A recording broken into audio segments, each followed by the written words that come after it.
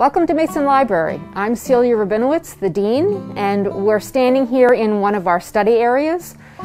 Studying is something that students do a lot here. We have places where you can study by yourself. We have places where you can study with a group of people. We're open long hours. We're open till 11 o'clock pretty much every weeknight. And most of the time we welcome food and drink, so you can bring anything you'd like to eat and drink and sit and study for as long as you like.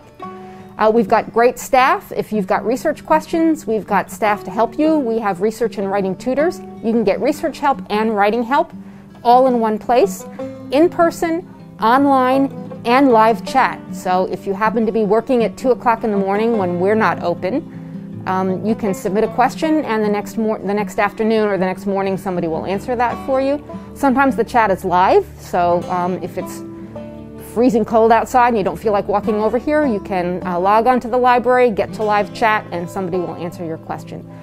We have lots of books. You can't see them, but they're upstairs on the second floor. We still loan books to people. No overdue fines. I think we're the only USNH campus that doesn't charge overdue fines for students. Items on reserve, DVDs, streaming video, online resources available 24/7 from anywhere, including home if you happen to be at home. And great people working here.